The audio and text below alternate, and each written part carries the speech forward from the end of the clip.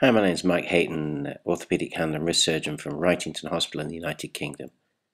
I'd like to share with you Marc Garcia Elias' published approach to the Volar Scaphoid, the so-called ligament splitting approach. It's particularly useful for scaphoid non-unions through the waist, where a significant humpback deformity can be corrected, and this approach facilitates closure of the capsule through a VY type configuration.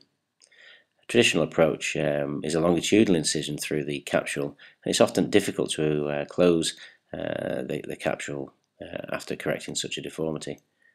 So a longitudinal incision is made along the line of FCR tendon curved distally towards the trapezium, and blunt dissection is performed through the subcutaneous fat.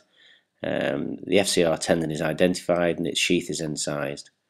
Distally, the thenar muscles can be elevated and incised transversely.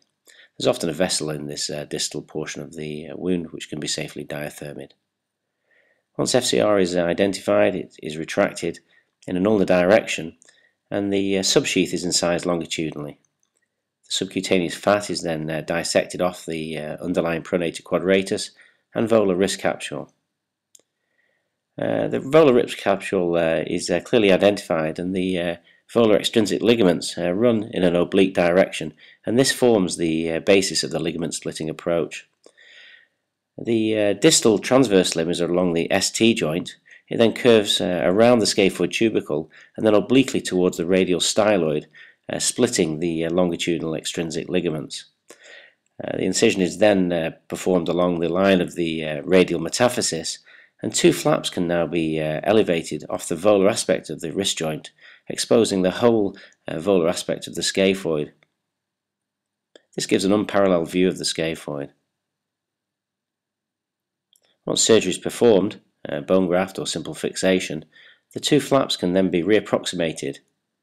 However, often in non-union work, as mentioned earlier, these two flaps may not be able to come together, and with longitudinal incisions it's very difficult to close the capsule.